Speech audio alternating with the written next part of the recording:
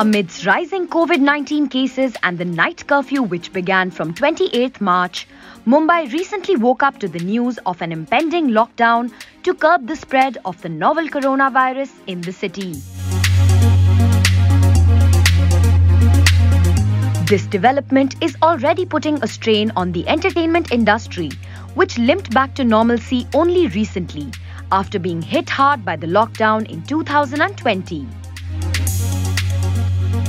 Several projects have been asked to restrict the number of crew members present on set, whereas multiple projects have pushed their release dates once again as cinema hall capacity was recently capped at 50%, with no clarity about what the future holds. 6 Suspects, the Prateek Gandhi and Richa Chadda starrer, is one of the projects that has been told to limit their crew strength to 50. Similar instructions have been issued by Amazon Prime Video and Netflix to their respective productions, 4 More Shots Please Season 3 and Dongri to Dubai.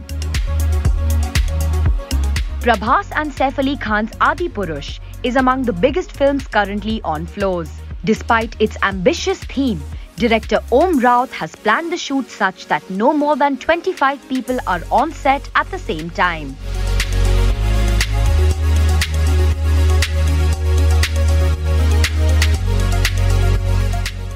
Shahrukh Khan's Pathan is being filmed in a bio bubble, and the shoot of Salman Khan's Tiger 3 will resume at SRPF grounds later this week, strictly following all COVID protocols.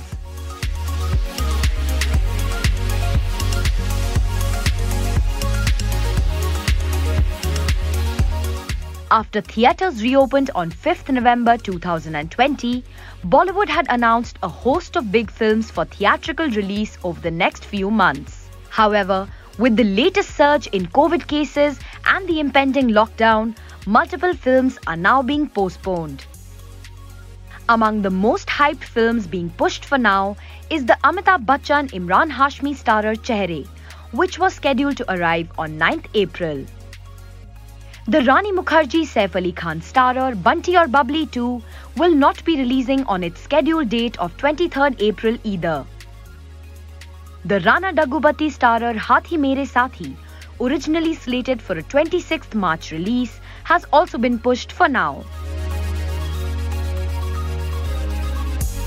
Ram Gopal Varma's D Company and the Punjabi biggie Pauda are also awaiting new release dates now.